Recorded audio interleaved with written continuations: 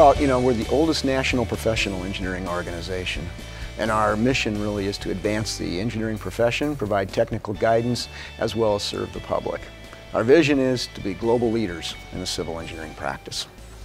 ASCE is, a professional society, and we work to provide opportunities for our members, our civil engineers. It's a great opportunity to network with other professionals, make great friends across our local communities as well as across the society, and really also to serve back to the profession. So even those civil engineers who aren't our members, we serve them as well by providing our expertise in terms of standards and codes, but also in terms of advocating on behalf of our profession with the public at large. We want to thank the employers that allow their employees, their staff, the engineers in the company to actually go out and volunteer for these activities that are very important for the profession as a whole and help us inform the public about the importance of infrastructure.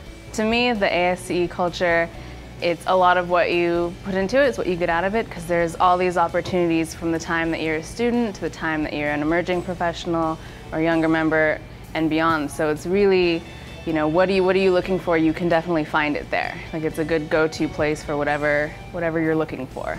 Again, these organizations like ASCE promoting the value of the civil engineering and the challenges that the country faces, also the exciting projects that these engineers can work on. I think that's bringing that wave back again, and I'm happy to see that. They've done a lot to help us out.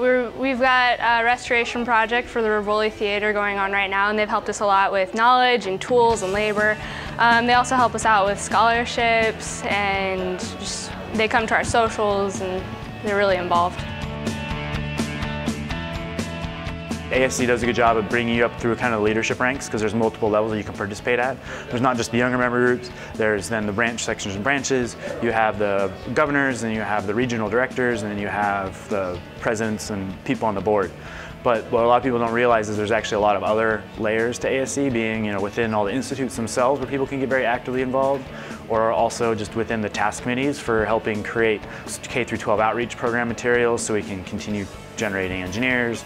The institutes can provide leadership opportunities to those young members that maybe they didn't have. Also, we're able to kind of share some of the technical knowledge that we have within the institutes to help develop younger members. And we covered the beginning of when you enter as a student to when you retire someday as a life member. We're the professional organization for civil engineers.